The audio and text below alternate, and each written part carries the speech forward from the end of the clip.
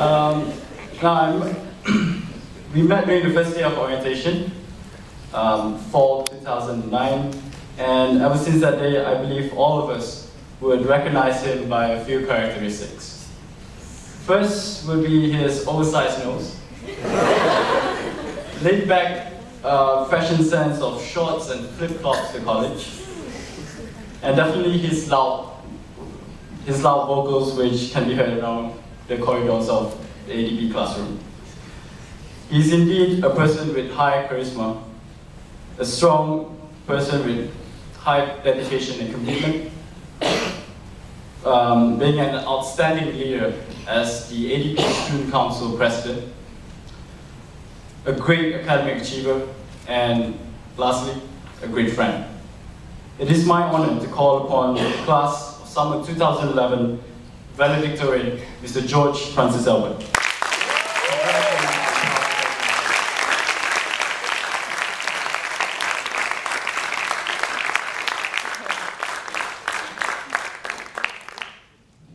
Thank you, Mr. Oversized Nose himself, Jim.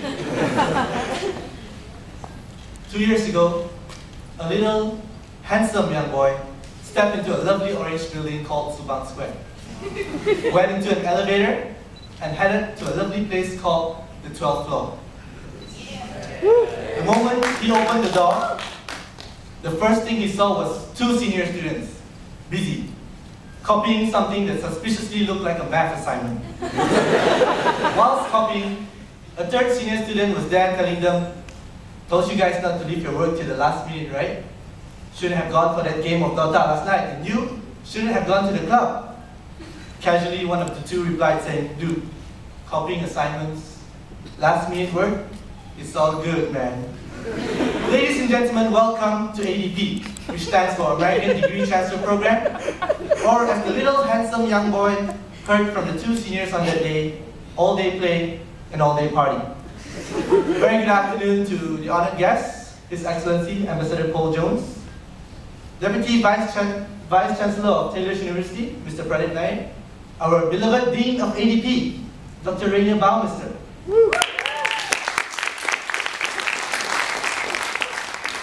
Invited guests, lecturers, and of course, the graduating students of summer 2011. Ladies and gentlemen, ADP has definitely taught us well and prepared us for the education in America. But for our batch, the class of summer 11, they didn't just prepare us academically. They prepared us for the move to the universities as well. We were the lucky ones who had to move, not once, but twice, from our original location, and moving is now so common to us that moving to another university in the States isn't a big deal for us. So thank you, ADP, sincerely.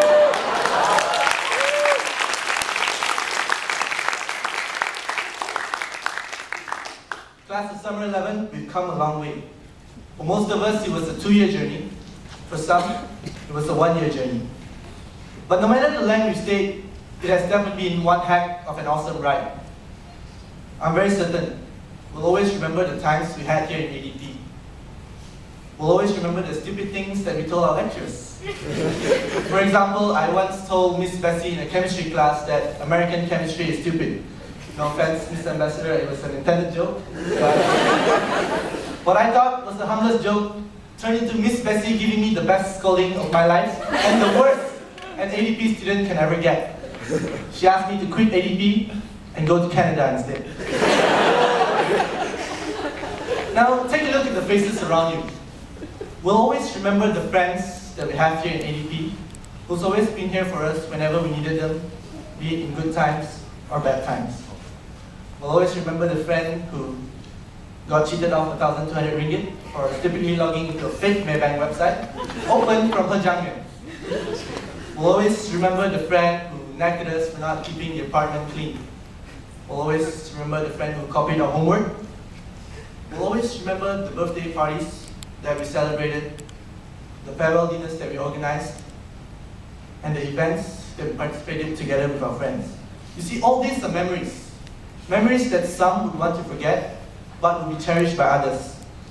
And if anyone ever feels that you're being left out and that you have no friend, always remember, You've got a friend in me. You've got a friend in me, you've got a friend in us. Talking about friends, we already have our lifelong friends. Now, what do I mean by this? If ever, every single one of our friends decides to turn their back against us, we'll always have our lifelong friends to be there for us, our parents. Without them, we definitely wouldn't be here today. We wouldn't be able to meet all the awesome people here, the awesome lecturers, and all the awesome people out there.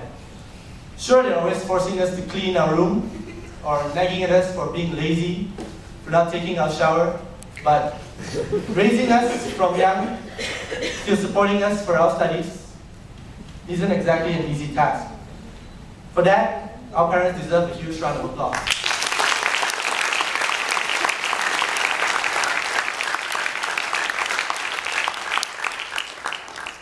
Give them a hug after this and spend more time with them, because we probably won't be seeing them for the next 2, 3, or maybe 4 years. I definitely wish that I can hug my parents after this, but they're currently on the flight, which will only touch down when commencement ends. However, I hope that from 30,000 feet above sea level, they can feel that I really am thankful to them for what they have done for me. Now, where would we be without our awesome lecturers? To the lecturers, you were more than just a lecturer. You were our friends too. We can always joke around with you outside class after the intensive 1 hour of lecture. In fact, I think Miss Bessie probably would be scolding me if I mentioned American chemistry is stupid outside class instead of in class. I'm very certain that we, the class of Summer 11, had a good run with you lecturers, and on behalf of the class, thank you for always being there for us. And I hope that the class of Summer 11 can join me to give our beloved lecturers a standing ovation.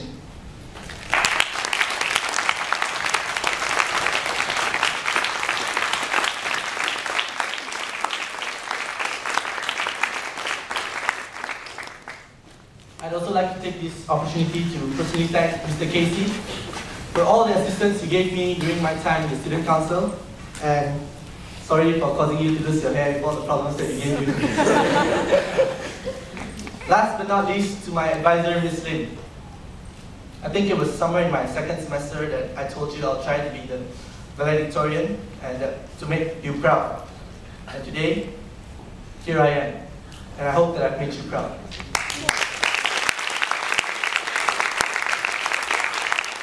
You've always been like a mother figure to me, and it's probably the same with your other advisees.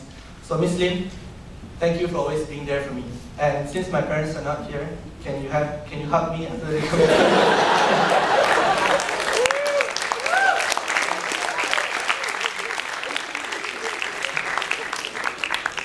To the unsung heroes of ADP, I believe that we owe them a lot for what they have done for us.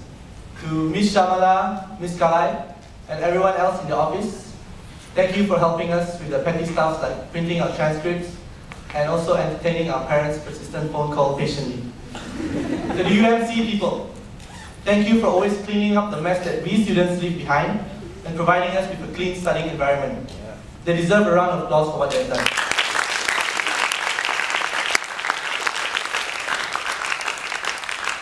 Class of Summer 11, this is the end of our studies here in ADP. But this is definitely not the end of us in ADP.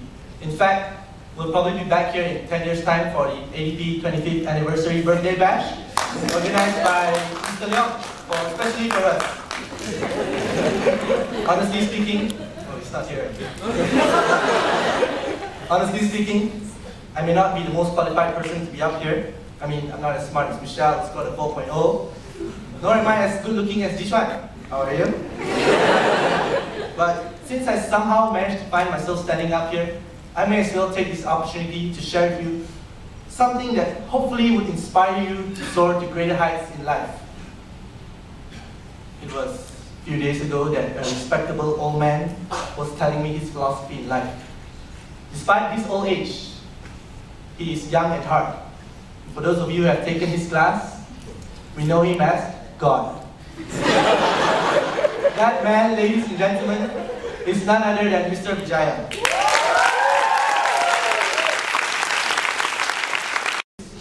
I came into this world when the world was like this.